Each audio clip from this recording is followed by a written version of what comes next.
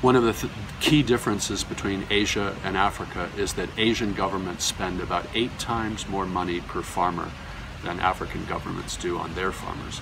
So it's not surprising, therefore, that productivity growth in Asia is rising rapidly, whereas Africa, it's not rising very much.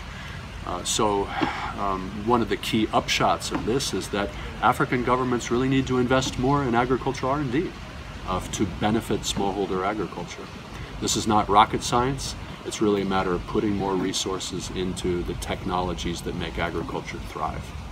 It's not just fertilizer and improved seed, although those are super important. There's great yield potential in improving seeds.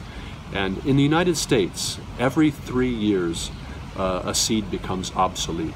That's how rapidly technology is evolving there, because after 3 years, there's going to be a new seed variety that takes over, that's more productive.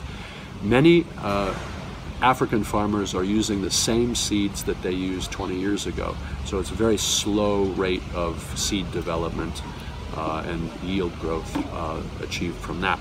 Another key part of technology is in management, in the way that farmers manage their soils, in the way that they crop rotations.